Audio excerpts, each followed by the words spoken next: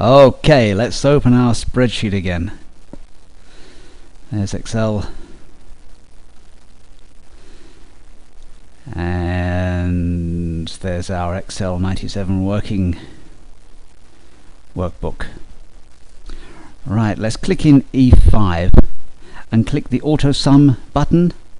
Now that's selected the cells we want, otherwise we could select them ourselves.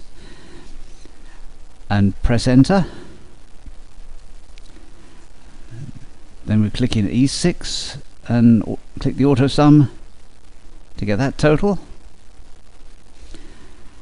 Now click in B7 and let's click the function button or paste function FX there. And we'll select statistical under the function category and select average and OK. Now let's click the collapse button, that's that one there, and we'll select B4 to B6 and then click the expand button, or what's now the expand button, and click OK. We could have typed that formula into the box, of course. Now we can apply the function either by using the function button or just copy the function across. There we go.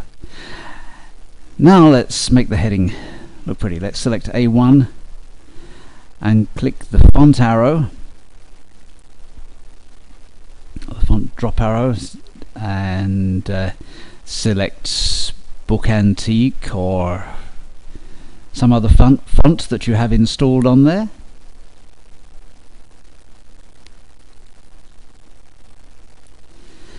And let's click the size drop arrow there and select 14 as the size, and let's bold it. Let's click the bold button.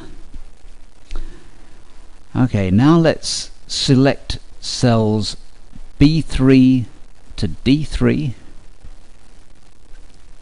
and let's make those italic, and we'll deselect the underline.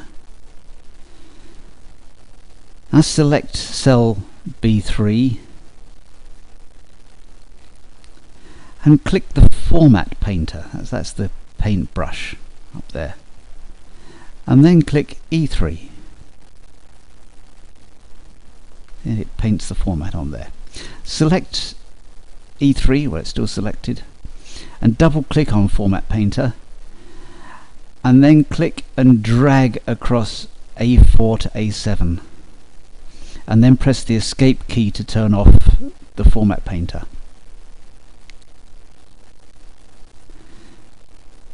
Now click in the name box and type A3 to E7 and it selects those for you. Click the borders drop arrow on the formatting toolbar and you can drag that anywhere you like if it gets in the way, and click the bottom right border button, then click outside the range so we can see the effect.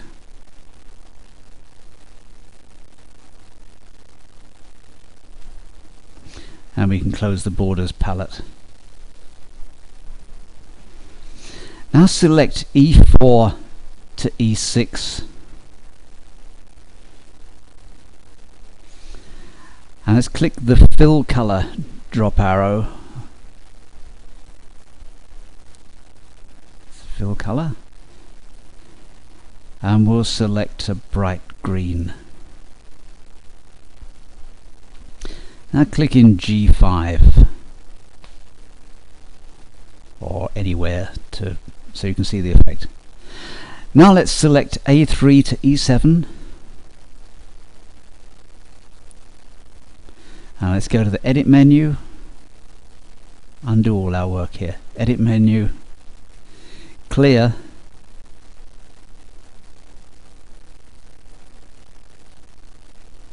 and select formats.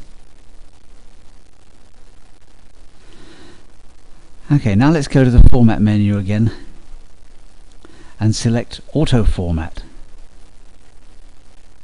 And let's select Accounting 1 and click OK. Click in G5 and see what, or somewhere outside and see the effect. Okay, but let's click on the undo button. Okay, now let's right click on a toolbar and we'll select the drawing toolbar.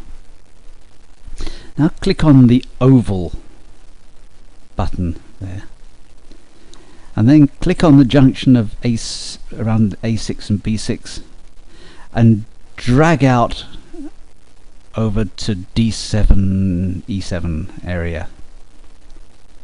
You can always resize the oval afterwards. Let's move the oval so that it covers the cells. And then click on the fill color drop arrow and select no fill. Now we can see through it. Now click on the text box on the drawing toolbar and click around the top left of F7 and drag out to around G9.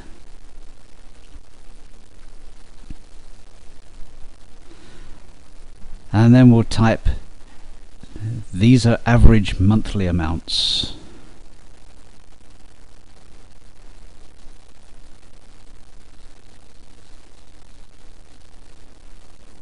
We might need to resize the text box afterwards.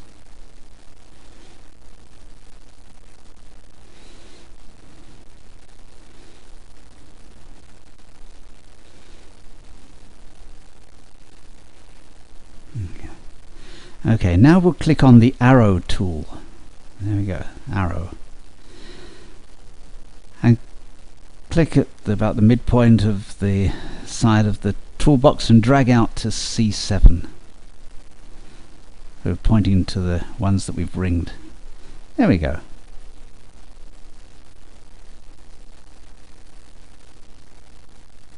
And we'll save that.